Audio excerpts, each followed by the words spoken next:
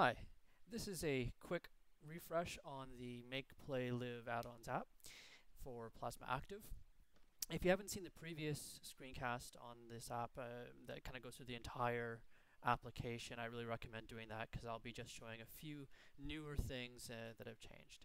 So I'm starting again from the I just started from scratch screen. I will put in my email. And again, you only have to do that once on the device, then it remembers your account. And only if you come into the account and go to disconnect it, it'll ask you a question. That's actually one of the neat things we have now is this really nice standardized inline points at what you've just clicked on or pressed confirmation. Only when you disconnect the account do you actually need to then re-enter it. And usually if it's your device, you'll just put your account in once and away you go.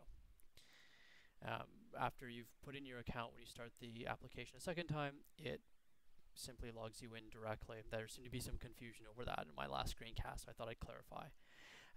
At this point, everything in the application works. You can redeem points codes, you can purchase points with a credit card.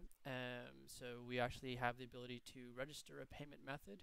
The payment method is stored on a secure server that's been through all the necessary audits to qualify for storage in the US. It's actually not our server, but a third-party service that we use, Stripe, and they've got a very, very good reputation and track record. And of course, you can also remove your information if you wish after purchasing. And you don't have to put in a payment method unless you actually decide to purchase points. So I'll go back now to the main area, and you can see one of the changes right now. I downloaded just a minute or two ago a ebook, American Men of Mind, and if I click on it, I can then of course see it, and I can read the book if I so wish. So this is a nice feature because if you're going through and looking at things and deciding what you may or may not want to download, and then and especially if it's a large application or large piece of content that you're downloading, it may take a while, especially if you don't have a great internet connection, which is very common I find when I'm going about with my device. You may forget what you've downloaded, or you want to come back to it later. And so this downloads link lets you really quickly see the status of all of your downloads. If I had more than one, it would show it here.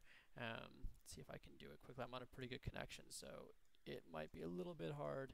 Yeah, it's already done. But it actually shows the progress, and then you can actually go in and look at everything that you've downloaded during this session and open it up, in this case read the book and whatnot. So we've kind of brought everything together in terms of polishing the last bits up of the application.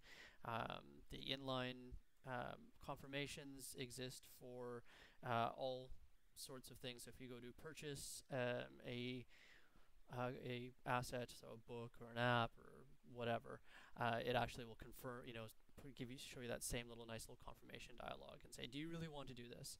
And this is actually will be a standardized component that will be available to other applications in the future as well on the platform. Okay, that's about it. Just wanted to give a really quick update as to where we are with it. Cheers.